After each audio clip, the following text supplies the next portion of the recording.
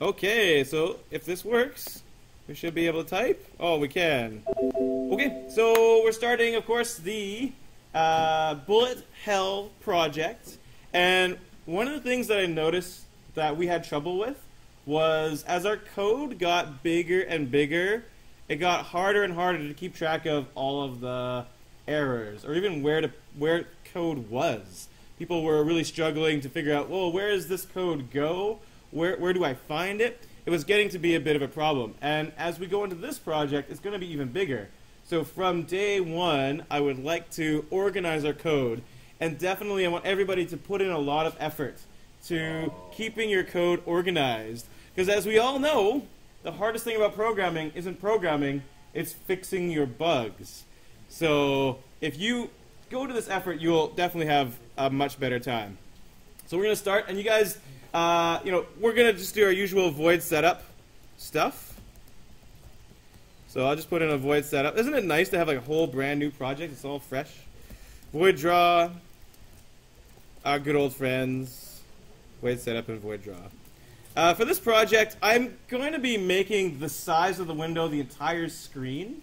So that might vary on different devices, but for me, I'm going to just design it for this particular device. So if you want to make the project fill the entire screen, when you do a size command, instead of giving it numbers, you can use display width and display height. And that will just automatically, when you run this, it'll be a full-size screen. And if you just run it with Control R, you'll get a window that's nice and big, and that's fine.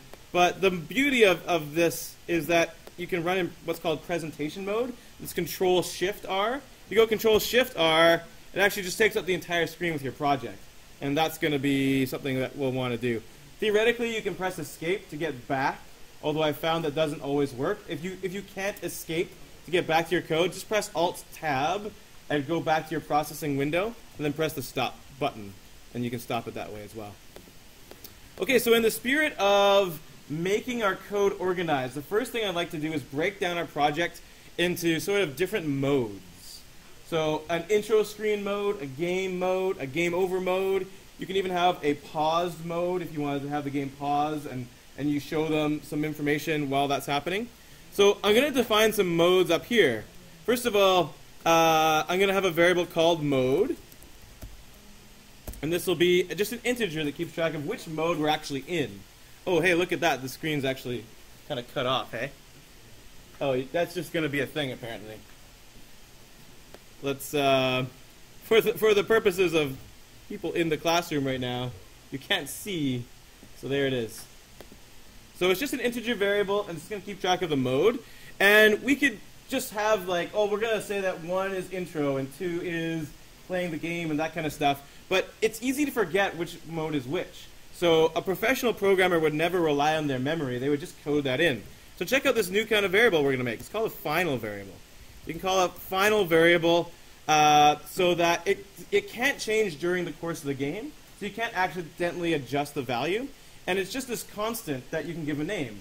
So instead of saying, we'll set mode to be 1, and that means it's in the intro screen, what we can do is we can give 1 a name, like intro. And they're always all capitalized. So I'm going to call intro, it's just going to equal 1. And final int, I'll call it playing, that's going to equal 2. And final int, game over will equal 3. And you could define some other ones if you want to as well, like a pause screen.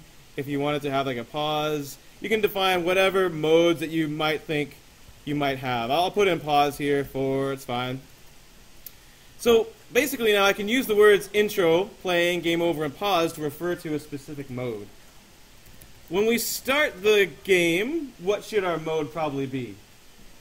Intro, yeah. So we'll set mode to be intro. And notice how I never have to remember now what the numbers were. I just have the word, and the words are much easier to remember. So what does this mean exactly? Well, it's just a number, but we can give it meaning by breaking down our draw function into different chunks. So what I can do is say, for example, when I go to draw, I can say if mode equals intro. Notice the double equal sign, always something that's hard to remember. But if we want to compare something, then we use double equal sign. So if mode equals intro, then we should do the draw intro function. And else, if mode equals playing, then we'll do the draw game function. And we can just kind of define a different else if statement for each one of these things. I think I'll put it out like that.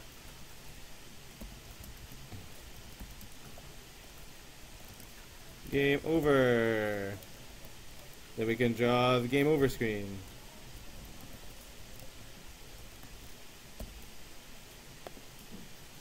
And what I like to do at the very end is just have a error checking mode that will handle the case if it goes all out of control. I haven't put in paused here yet, but we can add that on at any time. I'm just going to put in else here and just say else.